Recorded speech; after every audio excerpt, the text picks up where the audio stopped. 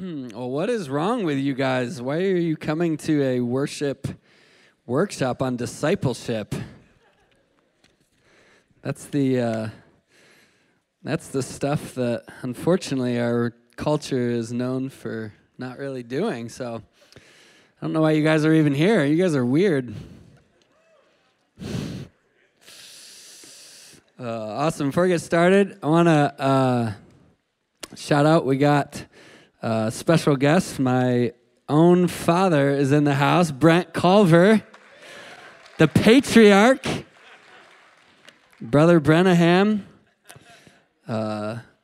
Yeah, my dad he's a pastor in upstate New York, a church called Life Church. They're actually part of our Radiant Network and part of another network called Elam, and super honored to have him here. And I just really early memories, even my young teen years of coming downstairs at 5 a.m. and my dad shouting his head off in the living room because he was on a water fast, just interceding and praying, and dragged me to Toronto, when I was a 10-year-old, and I was absolutely freaked out. Because there's just, if you're not familiar with the Toronto blessing, it was an outpouring that happened there. There's just bodies flying, people screaming, crying. I didn't know what was happening, but it was there, actually. The Lord really got a hold of me when I was about 13, 14. So, yep. Just wanted to honor him. Thanks for being here, Dad. Awesome. Well, I was kind of half joking about what's wrong with you being here on a workshop about discipleship, because This topic and this theme has been something as a church that the Lord has really been developing and downloading. Go ahead and open up your Bibles to Matthew 28.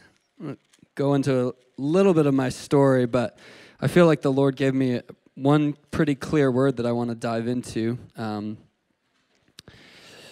But I want to just start reading the scripture. Matthew 28, 18 through 20.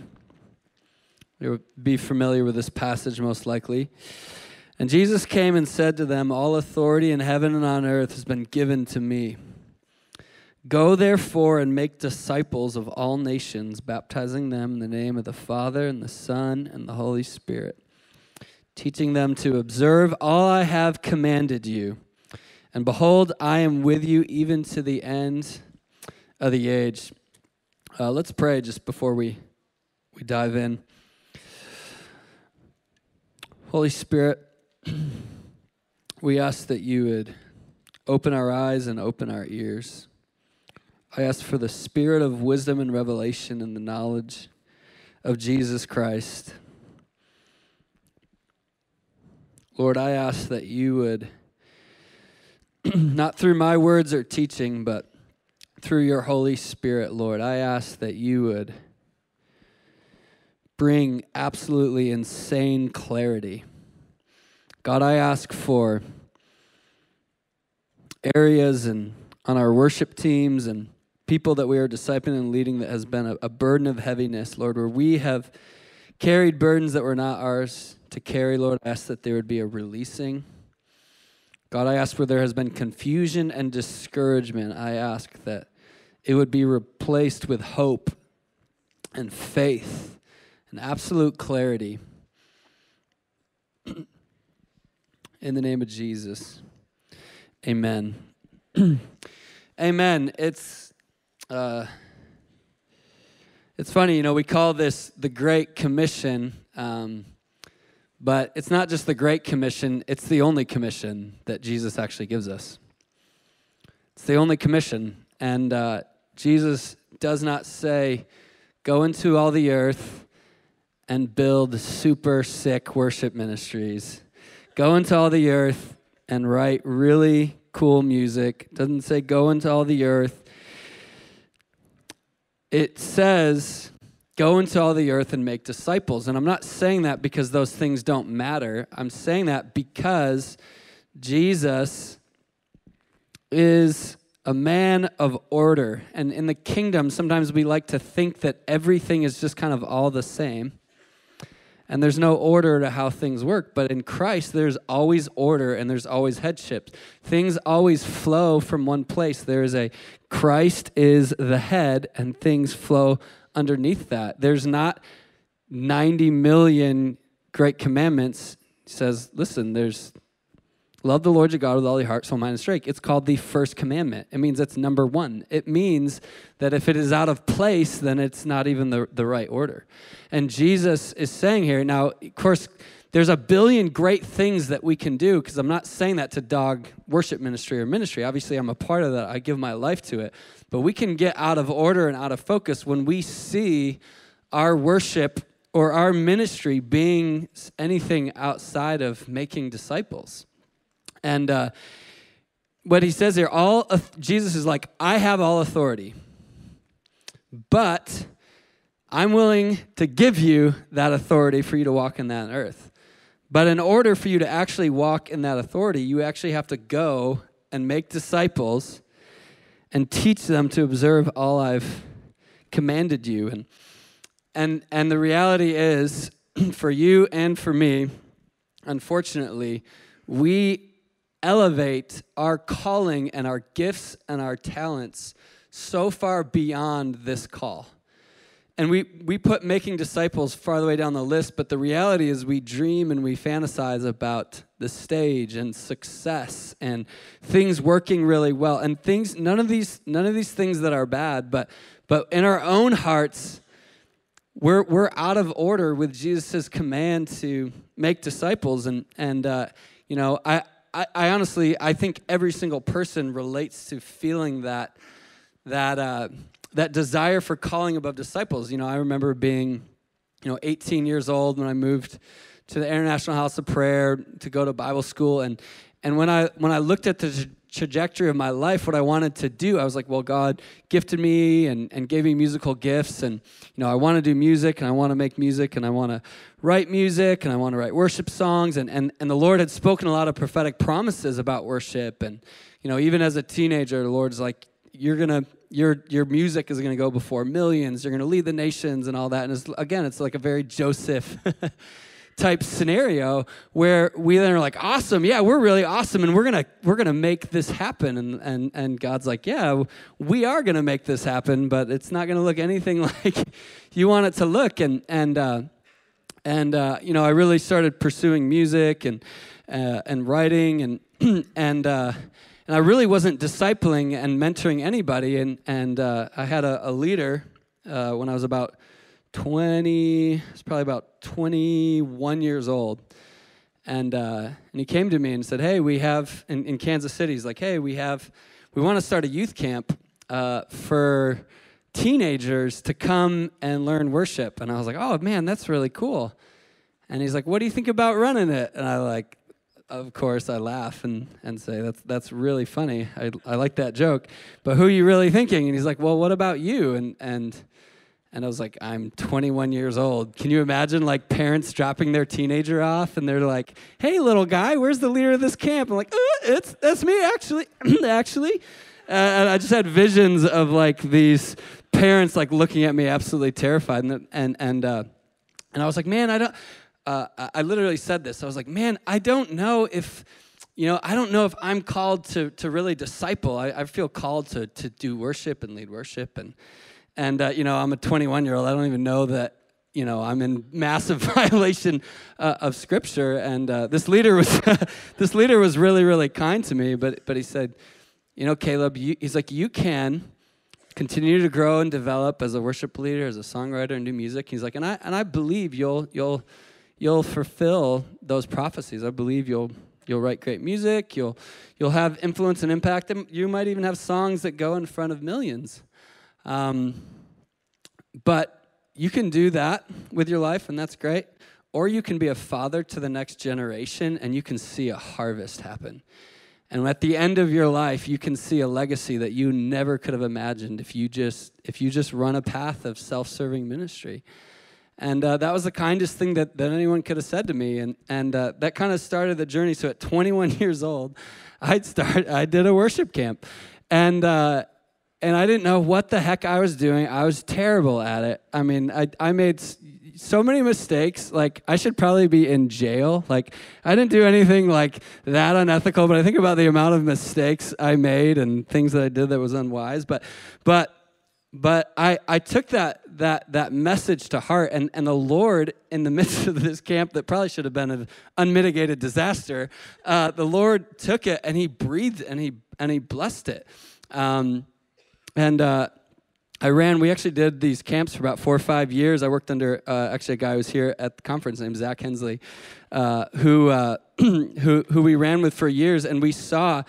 To this day, actually, Gretchen Schmidt in the back, she went to that worship camp as a teenager.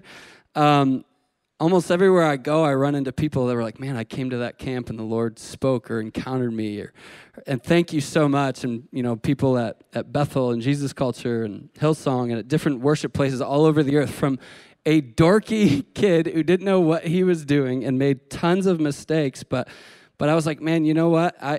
I buy into this principle of discipleship. And in our culture, though, we don't buy into making Jesus following disciples. Like, we really don't. And I had recently, I would have said, yeah, I love making disciples. I love discipleship. And I got my world blown up a little bit about 2 months ago.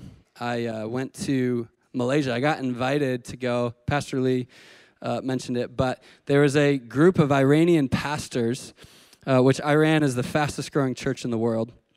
And there's a group of about 50 of their main pastors that once every other year, they get them out of the country. They have to get them out like really secretively, and they regather in another location. They have a 3-day retreat. And so I want you to know like what things what things they talk about on their retreats. Like when we go out on our retreats, like we were like, okay, how are our mailers looking? What's happening with social media?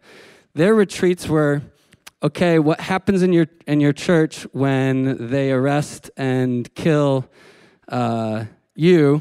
What's your contingency plan for that?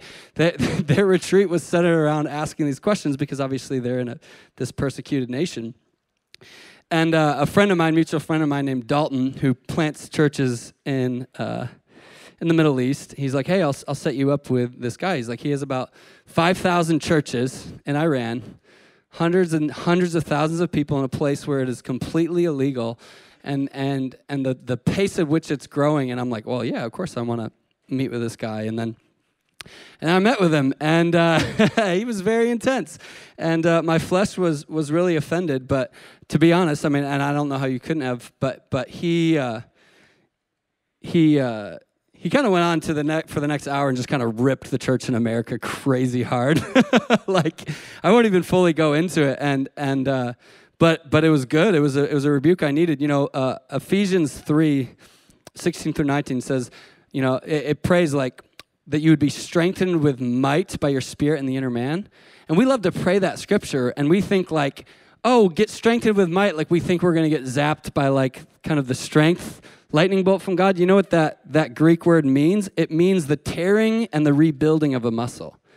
So when we ask for God to strengthen us with might, we are asking for a tearing to happen, but then to be rebuilt in strength. And that to me represents why we need to receive intense prophetic messages, especially from people in other contexts that are outside of ours, but that are really bearing fruit.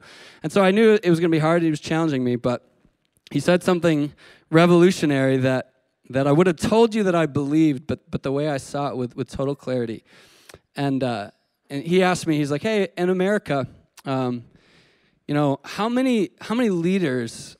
Let's just do leaders of mega churches that have fallen morally in the past year. And I said, well, I know of about 5. It's probably about 5 to 10. He's like, how many leaders that maybe not mega churches, that personally in the last 5 years who have walked away from the Lord? And I said, probably close to 50 or 100. And he's like, of our 6,000 churches, he's like, you know how many moral failings we've had? 0. You know how many people have denied Jesus in the face of death or being raped or put in prison? And he asked me a question, And he says, how do you measure maturity? When Jesus says, make disciples, how do you measure maturity? And he goes, I don't know a single church. I mean, this is intense language. I'm not necessarily saying I fully agree with I don't want to soften the blow, to be honest, because it was so convicting. He goes, I don't know a single church or organization that doesn't measure maturity by gifting and knowledge. Said, you know why you've had those 5, 10 megachurch pastors, why those 50 to 100 people have fallen, is because we evaluate how mature and how ready for leadership people are with their knowledge, how much they know, and how gifted they are. And if they are gifted and they know the language and they know the talk and they know the leadership culture, we will throw them right up on a platform, whether or not they have the character to sustain it. And he's like, but how do you measure? He's like, you measure maturity by knowledge and gifting. We measure maturity by obedience. To the level that they are obedient is the direct level of how mature they are. They go, it does not matter how gifted they are. I met with this guy, one of these pastors, and I met with him. It's somebody that was, to be honest, he was extremely unimpressive. He didn't have a great look. He wasn't crazy sharp with words. He had awkward mannerisms, and I met with him, and then we had a great meeting, but nothing that you impress. If he got up on stage at the Arise Sign conference, you would get bored. You'd get on Instagram. You wouldn't listen to what he had to say, probably. Walked away, and he goes, that guy's personally led over 1,000 people to Christ.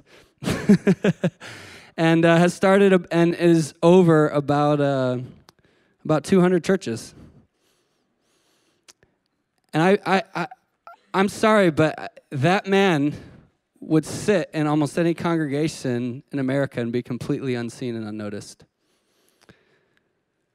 But they measured his ability to lead by the obedience in his heart.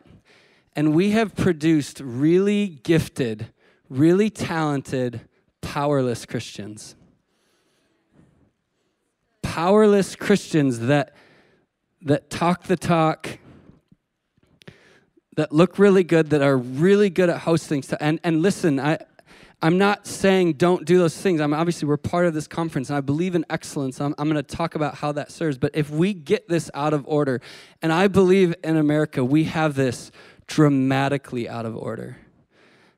And the Holy Spirit took me and showed me people that I said I was discipling.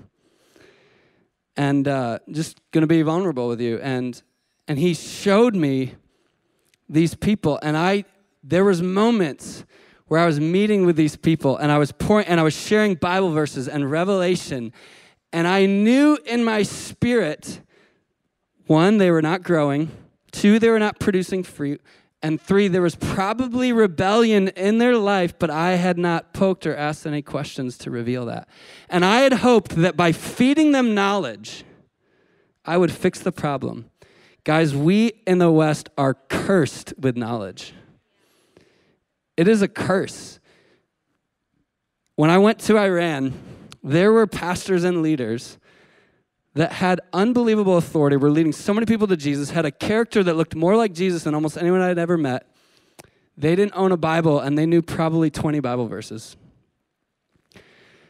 When they came to this retreat, when they had someone preach and teach, he would translate, this Iranian pastor, and they would say something, and he'd be like, I'm not going to tell them that. They don't know what that is. That'll confuse them. And so don't say that. And I was like, oh my gosh, that's like really harsh. And so someone was preaching, and he was using an example of the prosperity gospel. And he wasn't saying it in a positive sense, but he goes, they don't know what the prosperity gospel is. He's like, that would be so confusing. He's like, they don't know how to deal with that, move on. And I was like, man, that was kind of like harsh how he told them off. And he says to me, he's like, no, you don't understand. He's like, you in the West, you guys teach sermon series after sermon series, scripture after scripture, and there's so much knowledge and good information. He's like, these people, the moment they hear or read a scripture, they will reorder their life to completely submit to that. If they hear a scripture, they don't think, oh, wow, that's really insightful. That's a really good point. Boy, I wonder, man, that's really cool. I need to think on that a little bit. No, they get on their face and they repent for all the areas of their life that don't align with what Jesus said. And honestly, I think that environment is so much more conducive because Jesus did not come and he did not download to the disciples about the cross and the resurrection right away. He didn't say, I want you to go to seminary for 4 years, and then after you really know the scriptures and know the Bible, I want you to then come and follow me. No, he went to the uneducated. He went to the ones who the other rabbis didn't want. The reason they were they were fishermen or tax collectors or whatever is because they weren't wanted by the rabbis. They weren't the gifted knowledge ones that would excel like they would in the church in America. And he goes, I want to go to these guys. They know nothing, but I'm not going to lead with information and knowledge. I'm going to ask them one question. Will you follow me? Will you lay everything down and follow me? And then the way he spoke, it was progressive. He only taught to the level that they had the capacity to obey. And we in the West, we inundate and we push so much knowledge, and then we measure the ability to regurgitate that knowledge is how we define who our leaders are and who we need to give authority. And we've produced powerless Christians, and beyond that, we have lost all discernment of who has authority and who does not. We look at what is impressive to man rather than who actually has authority from heaven. I'll give you an example. I was at this conference that we were leading worship at, and we hadn't played yet, and I saw someone, and I was like, I got a prophetic word for them, and I shared the word over them, and I thought it was really on, and they went, oh man, that's awesome. Thanks, man. Thanks for sharing. That same person came up to me the next day, and they go, oh my gosh, I had no idea you wrote the song Reckless Love. Oh my God, I love that song so much. Oh, man, now what you said, whoa, man, that really hits me now. And there was something, I honestly, I wanted to vomit. And that is such an unbelievably accurate picture of what happens. When I was just an everyday person right there, the word had everything to do with the size of my stage, not the accuracy and power of what was being released through that. And then all of a sudden, because they found out that I wrote a song that millions of people sing, then all of a sudden that word is powerful. That is so jacked up. It's so jacked up. And when we hear scripture and revelation, we are tantalized by it in our mind, but we don't apply it in our lives. We don't live it out. And they say, I rearrange my life for this. And then I watch as people that we disciple fall away. And I got to sit on an interview of a woman. This is going to be kind of intense. But they asked her in this interview, she's his pastor's wife, and she is leading people to Jesus at a rate you wouldn't believe. And they asked her, and they said, what does it mean to be persecuted? What does that mean for you? And she said, I know that if I just lived a quiet Christian life and I kept my faith to myself, I wouldn't have any trouble. The only issue that the government of Iran will have, and possible jihadists, it only has to do with when I share my faith. And she said, I know that most likely at some point in my life, I will be raped. Because that is what they do to Christian women who share their faith. And she said, Jesus gave up his body as a living sacrifice for me. What is 15 minutes of rape compared to an eternity with Jesus?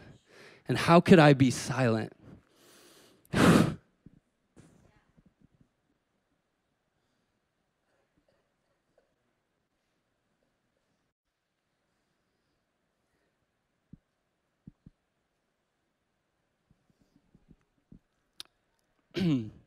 And Mansour, that pastor, he said, do you see that woman?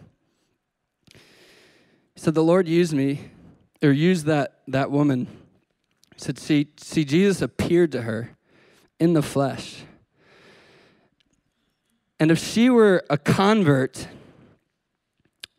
due to a message, she would fall away. Because she encountered me, she will die for me. She says, in the West, what you do is you convert to disciple.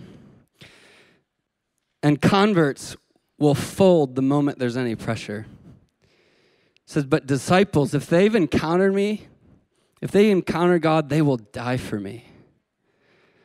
And this is crazy. I'm delivering it. You do what you do with it. I had to wrestle with this, so now you have to wrestle with it. He goes, if someone comes to me and says, lead me to Jesus, I ask them, I was like, well, has Jesus made himself known to you? And if they say no, he says no. He says, I want you to go back and I want you to ask him if he's actually real. When he speaks to you or shows up, then I'll talk with you. And that's probably really offensive to a lot of people. But here's what they do. They share a story about the gospel, and they have to be secretive because they can't be overt about the gospel because they could get arrested. Anybody could be secret police. But they share a general story, and they say, what does this teach you about God? What does this teach you about yourself? If it's true, then what will you change about your life? And who will you tell? And this is crazy, but they will not talk or meet with them again unless they do the obedience point and unless they tell somebody. Why? Because they said if this is about knowledge, it'll fold in a moment. But if they take this and they obey, through the door of obedience makes way for the supernatural.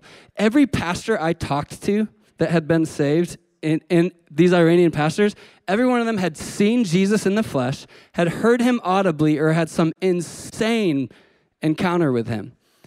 And why? Because they heard the word and they obeyed, and through their obedience, the door for the miraculous was opened. They encountered Jesus, a real person who they would die for. And Jesus to them is not a religion. It's not about how much they can know. It is a person that they will follow to the ends of the earth because he is real. And if they hear anything, of a command of Jesus, they will reorder and reorganize their life. There is one metric and metric alone to measure maturity, and that's obedience. That's it. And what happens is when we use gifting and we only elevate gifting, and unfortunately this can happen the most with worship teams and worship leaders. And because why? Because the giftings actually is required. And so I'm not dogging gifting. Gifting is a very important part of who you are. Hear me. And Jesus wants you to serve it, but he wants it in the right order. But we throw the people on stage who are the most gifted, whether or not they're obedient. And what happens is we produce seedless fruit because we haven't made disciples of them, so they don't make disciples of anybody. And the expression of Christianity that we say is it's a service on a weekend. And that's it. And the worship is so valuable, and you'll hear lots of sermons and messages. I'm not dogging worship or the power of worship. But ultimately, if we want power and authority, what we're doing as worship leaders and people who lead worship teams is that we are called to make disciples. And we have to rethink the way that we evaluate and we give leadership and who we give authority to and who has authority. And we need to look with different eyes because we have created a system. And I don't hate the system. The goal is not to throw that out. Listen, we have an insane advantage that they actually don't have in Iran, which is called we can gather around the presence of God. That's what they don't have. They can't gather. When they gather in meetings, in Malaysia, they were all shouting the whole time. We're like, this sucks. This is the worst worship service I've been a part of. Like, stop shouting. Like, start singing. And then as I walked away, one of the women said, that was amazing. She's like, I haven't been able to shout or sing for 2 years. And so to be able to have this freedom is so amazing. And we take that for granted. We can gather around the presence of God. That corporate encounter, we can have that on a weekly basis. We have such an advantage. I'm not saying throw that expression out because that expression is massively valuable. However, we can't just celebrate good services and be like, man, the job's done. But at the same time, we don't need to feel the burden that we have to disciple every single person ourselves. We can't. Honestly, I think you can disciple probably about 3 if you're, medium capacity, 12 if you have just insane Jesus capacity. I think that's about how many people you can disciple at once. I think that's realistically the number. But as we produce disciples, the only way to actually produce disciples that produce fruit is for them to disciple other people. But it starts at the top. And we don't have to have brilliant strategies. We really don't. I love brilliant strategies. I love brilliant ideas. I like amazing songs. I do all that stuff. I love it all. But what happens is you come to a conference like this a lot of times, and you're probably from a smaller church, and you see an LED wall, and you see lights, and you worship that sounds amazing, and it's well-tuned, and whatever, and you're like, wow, that's so powerful. I could never produce that kind of fruit where I'm at. And that is such bull crap right from the pit of hell. These people that don't have any of that are producing more fruit than almost any ministry that I know in the West because it's measured by obedience. How obedient are we? He's not going to ask us if we had the most amazing sounding worship ministry in the world. He's going to say, what did I command you to do, and did you do it?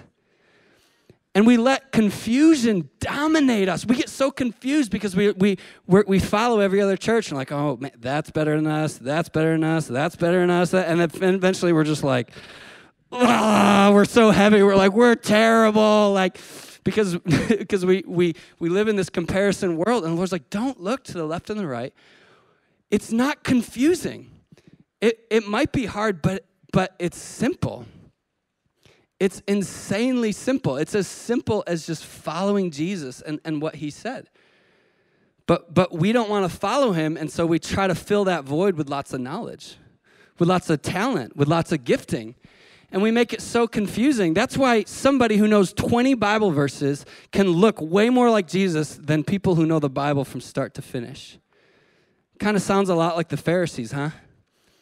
Man, they knew the Bible really well, didn't they? They knew the sermon series. They knew how to work that religious system. Woo! They had it down pat. And Jesus said, you know who you're making disciples of? Your father, the devil. You know what Jesus did? He grabbed 12 super unimpressive dudes. He told them to forsake everything and follow him. And then he spent 3 years with them, pouring out his heart, dealing with their crap, letting them make mistakes. Mark talked about it so well. And those 12 men were unimpressive, ungifted, and whatever, and they changed the world. They turned the world upside down. I think Jesus was trying to tip us off to something. I think Jesus was trying to say, the point is not like, okay, now we look past talented people and just go after untalented people. Like, no, Jesus loves the three, the five, or sorry, the two, the 1, 2, and 5, or 2, 5, and 10, depending on which. He loves it has nothing to do with the level of talent that they have. It has to do with the submission of the Holy Spirit and who he highlights. And the Spirit highlighted 12 people, and he went to them. But they weren't the only ones who had the invitation. You know the difference between those 12? What are the 12 disciples' names? Shout them out. Matthew, Mark, Luke, John, Peter, James, John, Judas, Simon, Bartholomew. Awesome, I think we got them all. What's the name of the rich young ruler?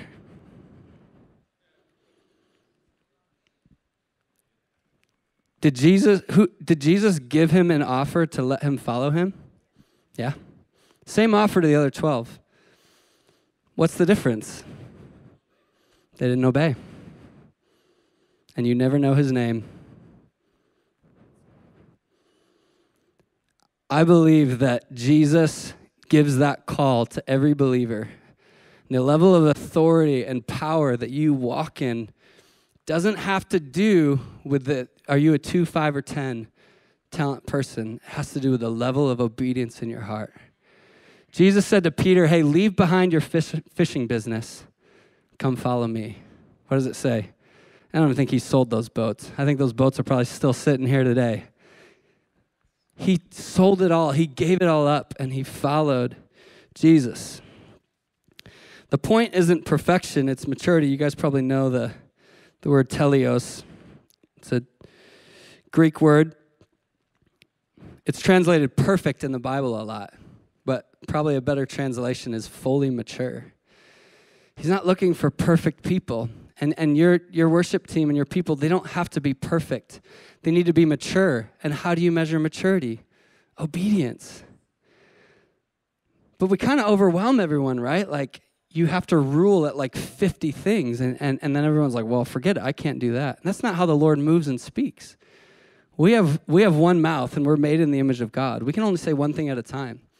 Jesus has one mouth. Jesus can only say one thing at a time. How does the enemy speak, though? I love it how they portray it on videos and movies, and what happens when confusion comes in our life. What happens? A million voices, overwhelming confusion. That's how the enemy operates. The Lord operates in insane clarity, one mouth, one word at a time, and within that word, the grace and power to fulfill that command exists. And we say, oh, if we just knew more, if we were just more talented or more gifted. No, that's not true. Jesus speaks, and within every word he speaks, the power exists to fulfill that command. But you have to make a decision no matter what he says, I'm going to obey and follow him. And I just met with 50 pastors that changed my life because at every turn, whether or not their comfort says they can, they will follow Jesus to the ends of the earth. I'll give you one short example of that. The guy went up to this pastor I met, he went up to a group of gang members in Iran. They're sitting around a fire, and he goes, I want to tell you a story about a man. Do you want to hear it? The gang leader looks at him, and he goes, yeah, I'll hear it. But if I don't like it, I'm going to rape you in front of all these men. Do you still want to tell that story? And he goes, yeah, I do. He shares the story from the scripture, and then at the end he goes, oh yeah, by the way, the reason you're in this gang is because when you were 9 years old, you came home from school, your mom locked you out, and you've been on the streets. And the Lord wants you to know, I didn't do that. I'm your father. The guy breaks down, weeps. Every single gang member gets saved and starts a church.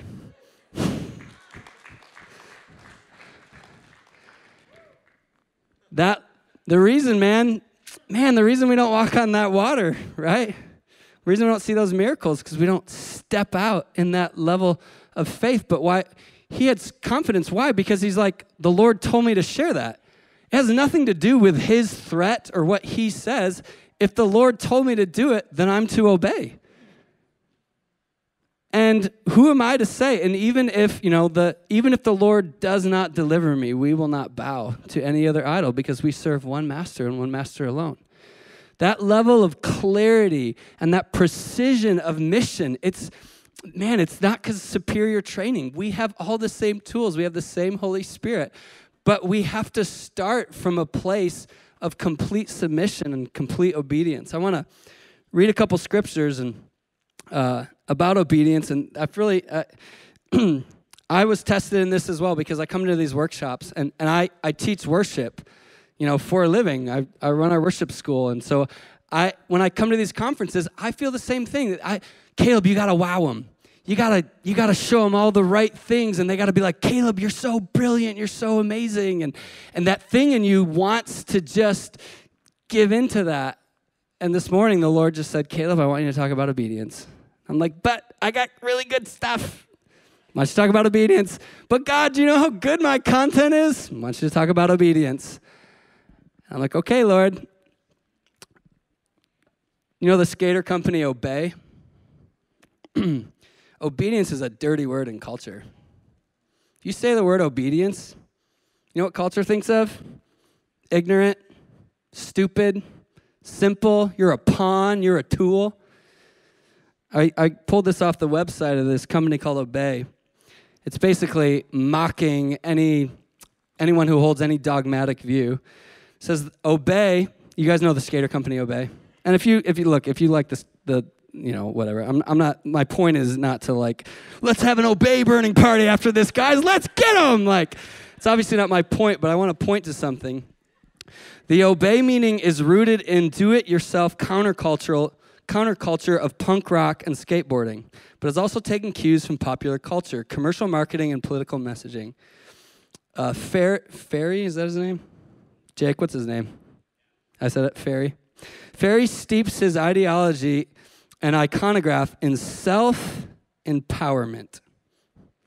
With biting sarcasm verging on reverse psychology, he goads viewers using the imperative obey to take heed of the propaganda and to bend the world into their agendas. Self-empowerment is that word they use in that. The world thinks of obey and they think ignorant, simple, robot, pawn. Because you know what? Successful ministry, the world can kind of get down to that, right? Like I experienced that a little bit. Like, my dad, his whole side of the family, most all of them aren't saved, And when I'm doing stuff in like ministry, the wild stuff, like they think it's weird. They hate it. Like if I'm fasting, they think I'm a freak. If I go on a mission trip, what the heck is wrong with you? You're putting yourself in danger. But you know what? When I write a song that's Grammy nominated, woo! We share his posts. We love our cousin Caleb. He's the best. The successes, the making money, all of those things, the world celebrates all of that. But the world doesn't get down with obedience. When we start using, wait a minute, whoa, obey? Obedience? World thinks ignorant, simple, robot, pawn. They might think submission or oppression. They might associate it with, a member of the political party out, in the opposite aisle. And I have a couple words that the Bible associates with obedience. Love, freedom, prosperity, leadership, authenticity. I just want to read a couple of these scriptures. It's littered all throughout our scriptures. We know it's there. We just prefer to skip past it to the more stuff that we feel like fits our climate better. John 14:23, Jesus replied, "Anyone who loves me will obey my teaching. My Father will love them, and we will come to them and make our home with them." What's Jesus saying? I'm waiting to make my home with the obedient. John 15:14, if you love me, you will build a powerful worship ministry. If you love me, you'll write a Grammy-nominated song, right? No. If you love me, you'll keep my commandments. John 2:1-6, and this is love, that we walk according to his commandments. This is the commandment, just as you heard from the beginning, so that you should walk in it. Freedom. I love this one. Why? Because the world looks at obedience as bondage. They see us being obedient, and they're like, there's some invisible dictator that you are just blindly submitting to. That's bondage. I live however I want, baby. I'm free. Woo! I can make my own choices and own decisions. This is amazing. Guess what? They're not free. They're crippled by anxiety, crippled by depression. They are addicts that they cannot escape out of a prison while they're celebrating their freedom. And they look at somebody and they say, look how they're in bondage. And they're filled with self-control and the fruit of the Spirit. They are free. Listen to these scriptures about freedom. Submit yourself to God. Resist the devil and he will flee from you. Sounds like freedom. Dear friends, if our hearts do not condemn us, we have confidence before God and receive from him anything we ask, because we keep his commandments and do what pleases him. For just as though the disobedience of one man, many were made sinners, so also through the obedience of one man, many will be made righteous. Through Jesus' obedience is why you were made righteous. Why are we trying to make others righteous in anything other than our own obedience? It was Jesus' submission to the Father. You know how much talent and gifting it took Jesus to die on the cross? None. You know how much obedience it took? Everything. Father, if at all possible, take this cup, but not my will. Yours be done. Obedience. The reason why you are walking in freedom today is because one man's obedience. He said no to Satan, said, I'll give you the stage, I'll give you everything you want, and you won't even have to go to the cross. You can just worship me. I feel like the enemy can come, and I know this sounds intense, he can come to the church in America and say, hey, guess what? Hey, psst. You know how Jesus says, deny yourself, pick up your cross and follow me? Well, guess what? Psst, come over here. I got a deal for you. Hey, if you just don't do that cross thing, I got something for you. All the nations of the world will bow down to you. I'll give you everything that God promised, but you won't have to go through the cross. And Jesus, of course, said, absolutely not.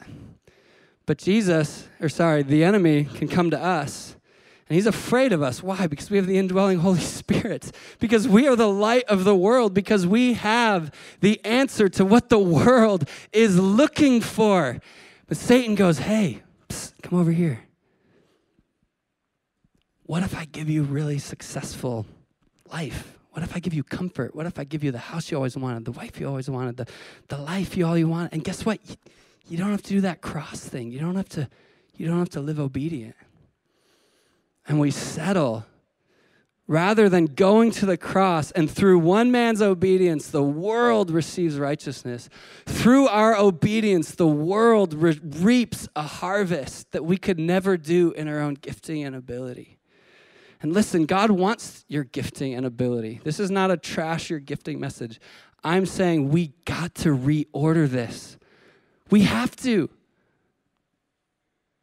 Guys, I can't keep doing it. I can't keep signing on to social media and seeing the next megachurch pastor or worship leader in an affair or falling away from the faith or whatever else, because we had no idea who actually had authority, because we're not looking to see who's producing fruit, because we call fruit the size of ministry, not actually the fruits of the Spirit being produced in the people we are discipling.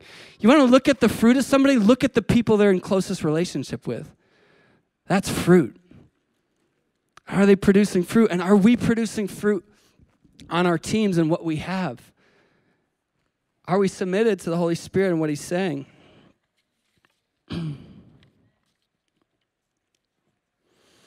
Measure maturity through obedience and obedience alone. Here's the crazy thing is when you, I know I'm saying some intense things and it can feel intense.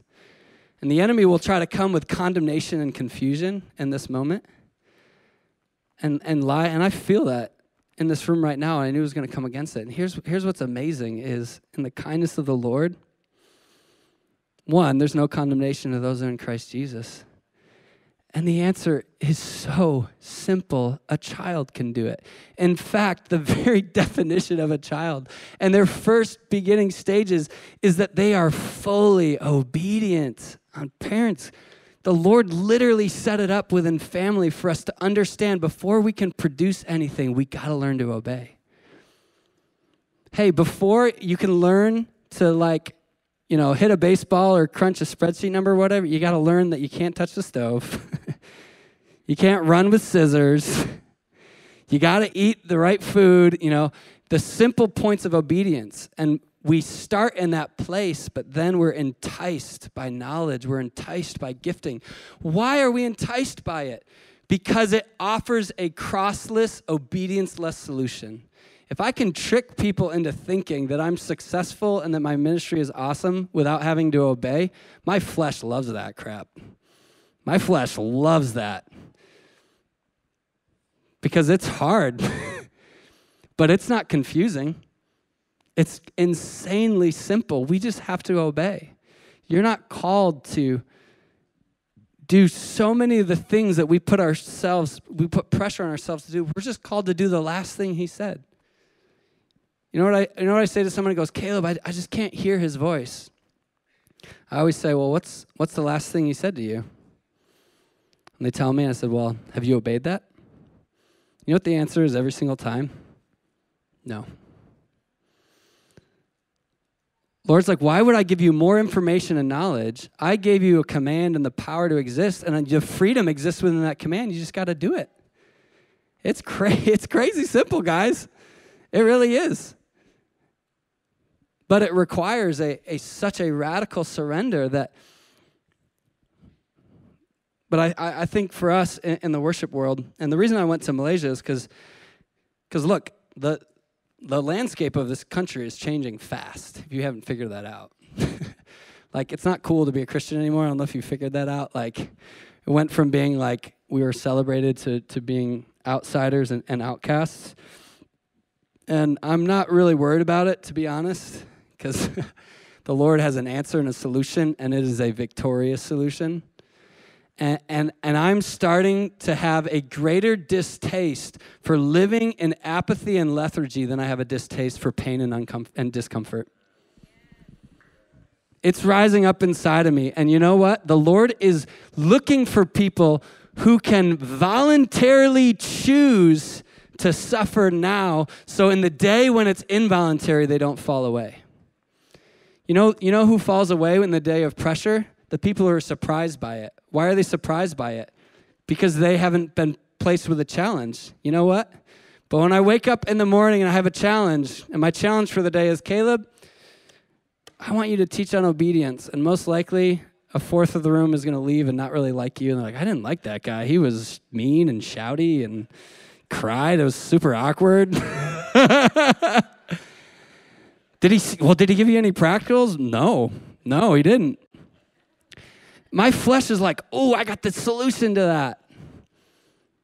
But I got to die to myself, and I got to die to what you think about me. And if you impress me and you think I'm cool, and I don't get to even ask, did it go well or not? Like, we asked that with worship. Like, how was worship? Was worship good? Or how was your workshop? Was it good?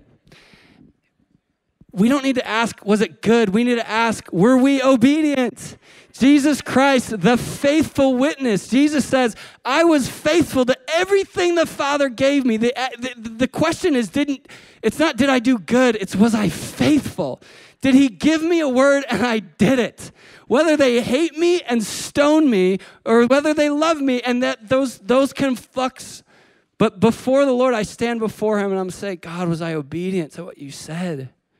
Did I follow what you had to say? I don't care what they think and if they think it's amazing or not. And I want to challenge us in this place. I want to challenge us. I have been challenging you. in this place, can we step outside of what's normal and just to give one more qualifier, what could happen? We can come out of this and we can want to well, let's blow everything up. Let's stop doing church. And guys, that is not the solution and answer. That because the services, the gifting, those things are not the problem. It's what we have ordered as the problem.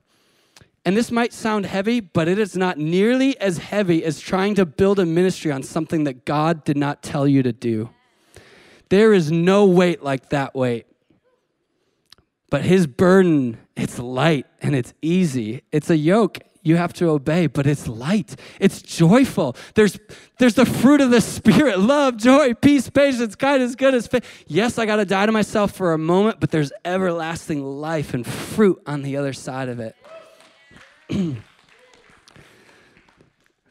Go ahead and stand. I just want to ask you, we still have some time before this workshop is done. The Lord's not looking for you to change a million things in this moment. It's typically the enemy or our flesh that tries to do that. Most likely the Lord is just looking for one response. It's probably one thing he's bringing you back to. For some of you, you're re-remembering something the Lord has commanded that you've forgotten. You're re-remembering who he's made you to be and who you are. For others, there is an area of your life you're like, I have not surrendered that, and I am not walking in obedience in that area. I want to wait on the Holy Spirit for about 30 seconds because I don't know what's going on in your inner world, but the Holy Spirit does. He knows. And I don't know what the revelation is, but I do know that the Holy Spirit wants to bring us to a new level of surrender. So Holy Spirit, we just wait on you. I want you to imagine you're Peter. Jesus has just stepped into your boat. You've just gone into the deep, and you've just caught a supernatural catch that you could have never done in your own strength.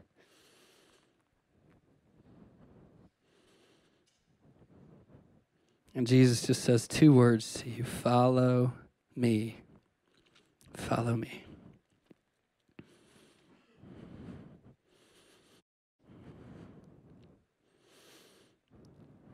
Jesus, we repent for going after knowledge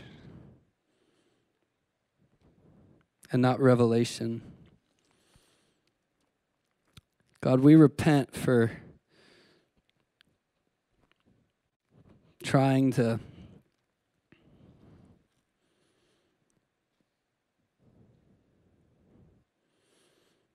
produce something on our own strength beyond just what you have commanded us and called us to do. Lord, your yoke is easy and your burden is light. Lord, you promised clarity and a sound mind.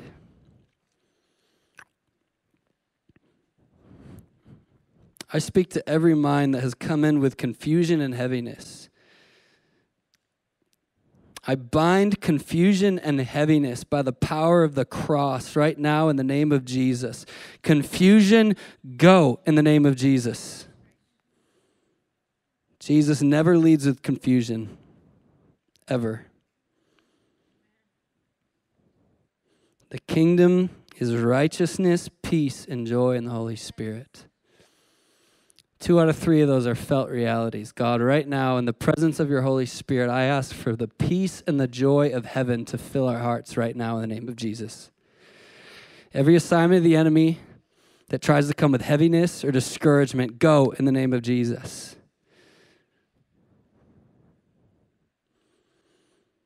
God, I ask for the peace that comes from knowing that we're yours and that we're beloved. I ask for the peace that comes with the simplicity of knowing that we are fully obedient and submitted to you. And I ask for the joy of the Lord that's our strength.